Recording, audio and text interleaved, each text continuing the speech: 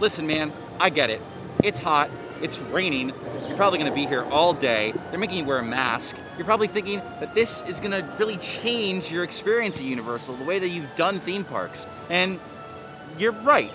But I'm here to tell you that it's not that bad. And I am gonna show you why. So welcome to the Surviving the New Universal edition of Vincent Vision. Watcha!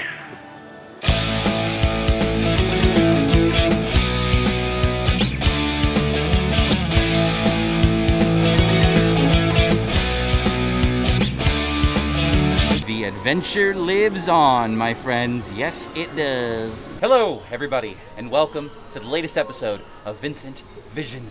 Watcha! Watcha! Double watcha! So I can take my hat and my hood off.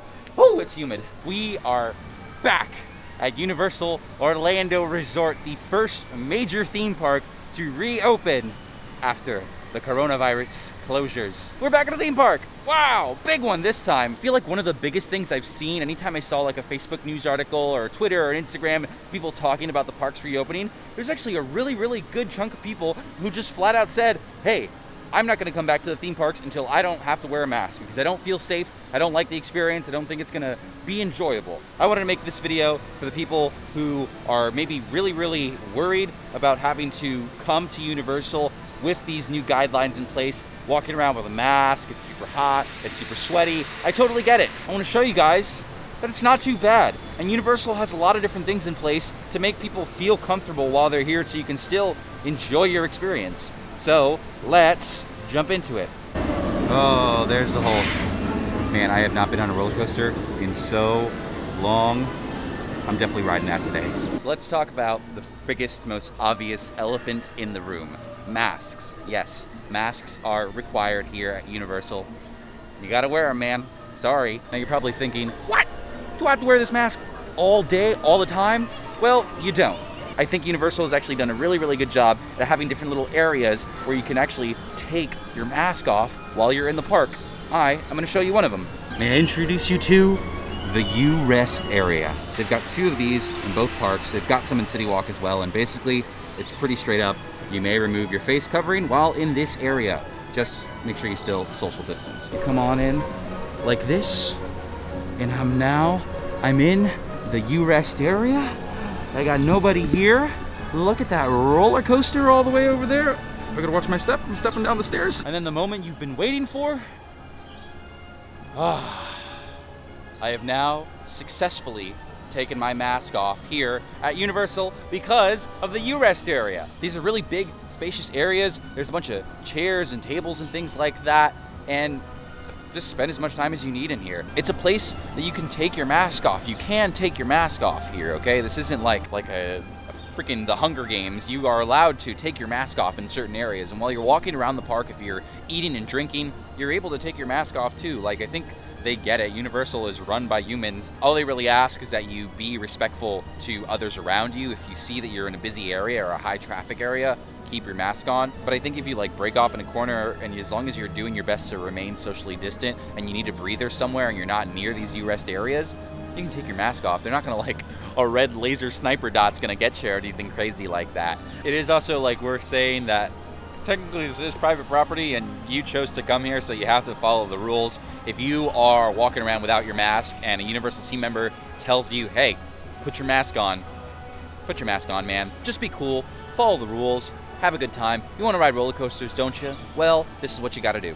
So, yeah, not too bad. And speaking of roller coasters, I think I'm going to use this time here at this empty Islands of Adventure to ride the #1 ride that I've been wanting to ride this entire quarantine. I'm talking about the Incredible Hulk, baby.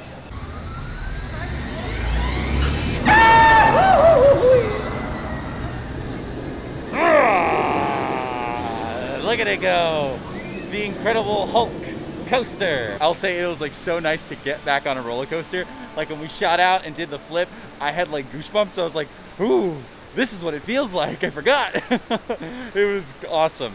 But I will say, it's definitely an experience to wait in line for this particular ride. I think I could say right off the bat that pretty much every ride that you wait in line for is gonna take a lot longer to get on. They are loading every other row for the Incredible Hulk roller coaster, and they're loading it just by your party. Like, I literally just like sat by myself in my own row, which is kind of nice once you get there, but it definitely slows down the process. It took up every fiber of my being not to fill up all the available space. They have social distance markers kind of set up throughout the entire queue, which makes something that seems like a 10-minute long queue turn into a 25 or a 30-minute queue. That particular ride, I was able to get into the regular line and wait, but not all of them are like this. One of the first things you're gonna notice when you start going into Islands of Adventure is this sign here to join the virtual line for Hagrid's Motorbike Adventure. You point your camera there, it's a QR code that basically just takes you to the app. That little sign that they have there, the QR code, like I said, just takes you straight to the app.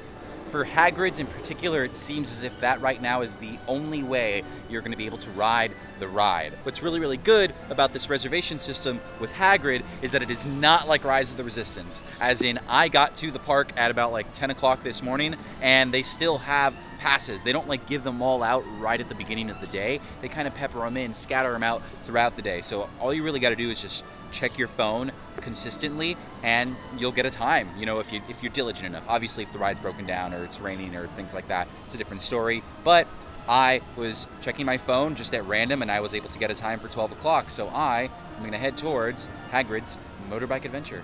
As I head over to Hagrid's, I'm sure a lot of people want to know, the bars are open again, so you can get a good drink at Backwater Bar, one of my favorite bars here at Islands of Adventure. I wanted to show you what the U-Rest area by Sinbad looks like. I'll tell you right now, out of the 2 rest areas they have at Islands of Adventure, this is probably the infinitely better one. It's closer to Hagrid, and there's lots and lots of space to social distance, sit down, take your mask off, take a breather, and pretend there's a show going on.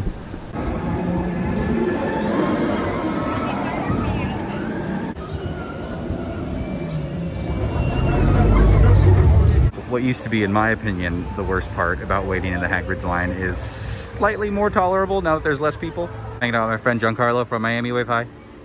I do. We got my iPhone now because my vlog camera's in the lockers. They are skipping the pre-show. Oh, they gotta keep, it's still running though. Yeah, I guess it's still running. I think they just have this like on loop where Fang walks around, which I don't really mind because he's a good boy. We are almost there. It has been about 39 minutes, 40 minutes. Pretty soon, we are gonna be riding Hagrid's Magical Creatures Motorbike Adventure again. This room used to be filled with hundreds and hundreds of people, and now, not so much. Thank you. And after 45 minutes, Hagrid, baby! Woo!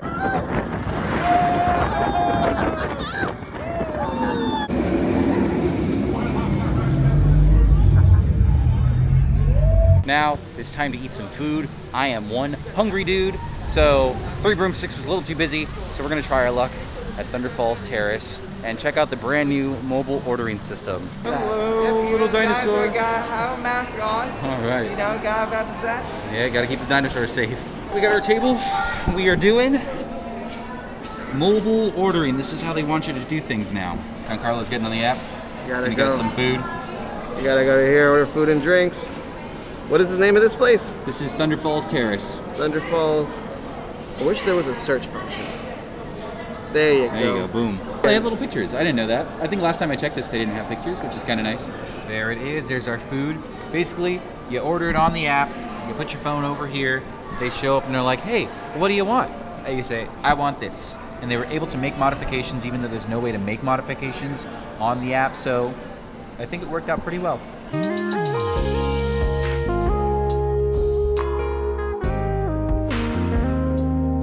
I really wanted to check out the brand new Raptor Encounter. It looks great to look at, but I think it's currently not running because of the tiny rain. Rain. You know what, man? I will tell you, it's been pretty okay weather today. It's been like baby rain like this all day. I'm gonna kind of sit on my phone there for a little bit, catch a breather, and then head on home. I pretty much did everything that I wanted to do today. I wanted to try and show you guys all the big major changes that Universal has implemented, and I wanted to show you why they're maybe not that bad. Like the masks, yes, I get it, it's hot, even on a day like today, it's not too hot. I'm still like, oh man. But they have places that you can take them off. They're not like robots. If you go off to the corner and take your mask off, you should be just fine. Just obviously be cool, practice social distancing around other people. The virtual line system worked out for me with Hagrid. I actually felt like I got really, really lucky with Hagrid's motorbike adventure. I just checked my phone and I was able to grab a time for a pretty soon frame rate.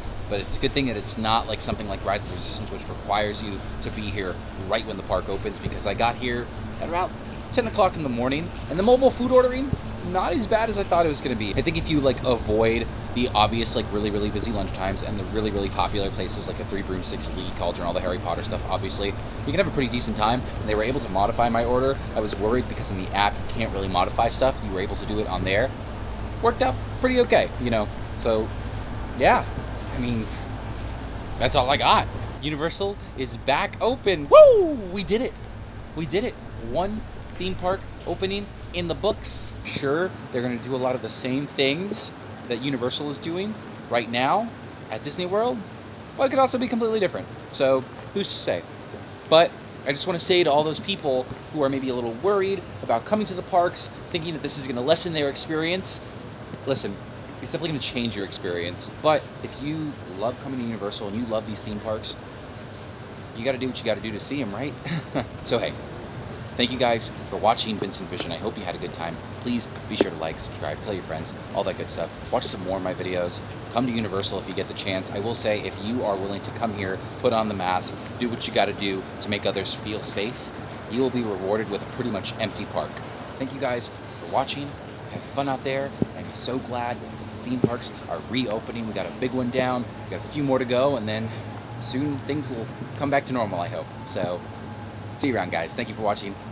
Bye-bye.